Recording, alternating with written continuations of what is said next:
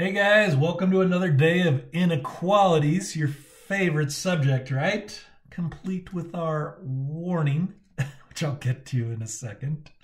My students will get that pretty well. Anyway, so inequalities, just a kind of a quick recap on stuff you guys should already know. There's the four types of inequality symbols, your greater than or less than, equal to, which when you graph them, they would have a closed circle at that number, right? And when you do the interval notation, there would be a bracket at whatever number has a closed circle on your graph, right? If it's a regular inequality symbol, you'd use an open circle and you'd use a parenthesis at that number on your graph when you're doing the interval notation.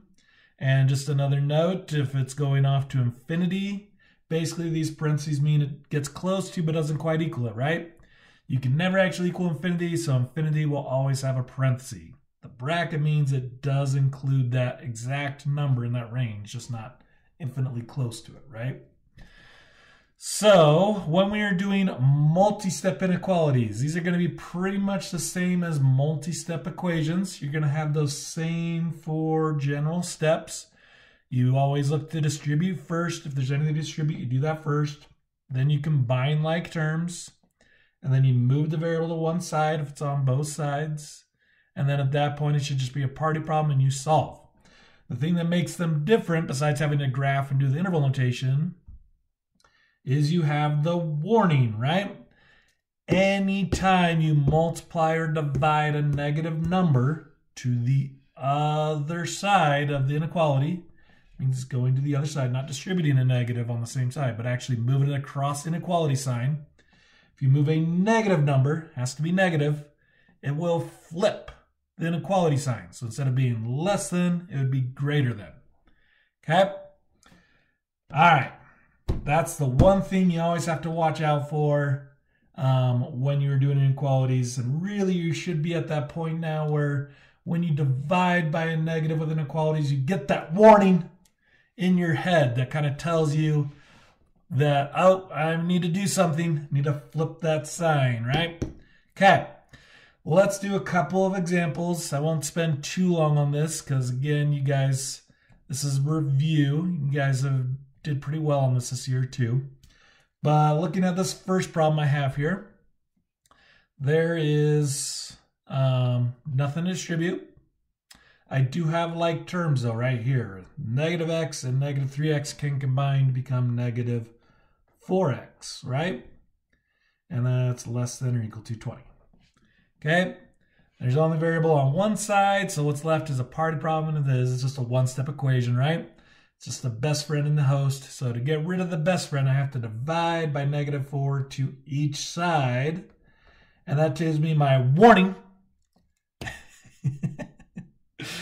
Telling me I need to flip the sign, right? Because I divided by a negative to each side of the inequality, so it becomes greater than or equal to a negative 5. That's one of my three answers, right? Now I have to graph it. So I do my number line.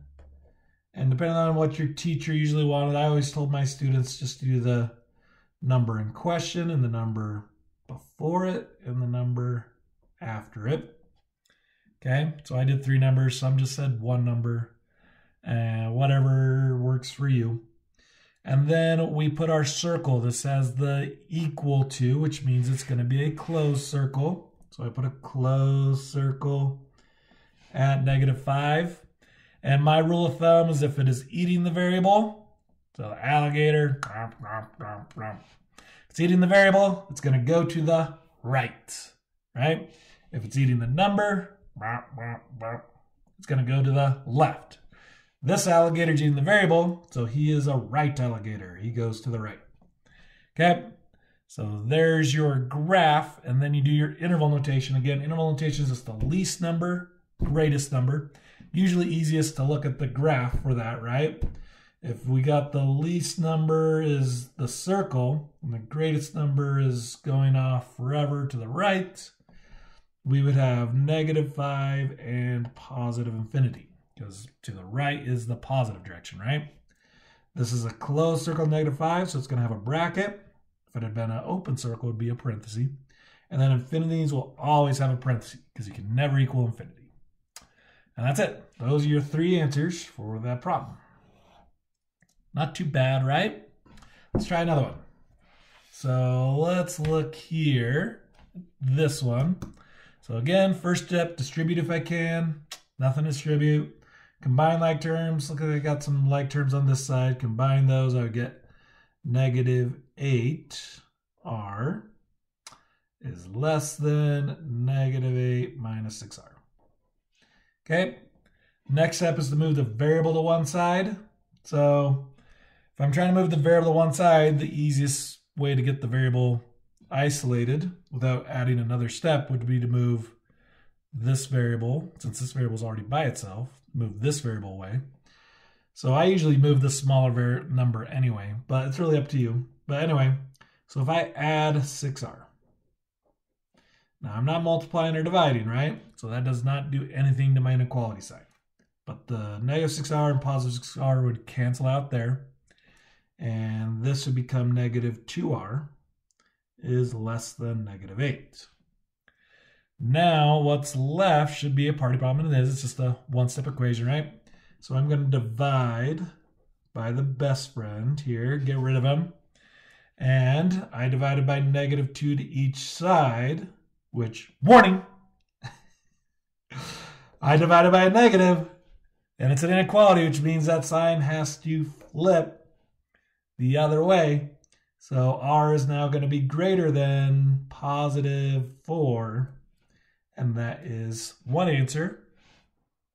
Then I'm going to do my graph. So it's a +4, and I have a 3 and a 5. It's a regular inequality symbol, so it's going to be an open circle, and it's eating the r, right?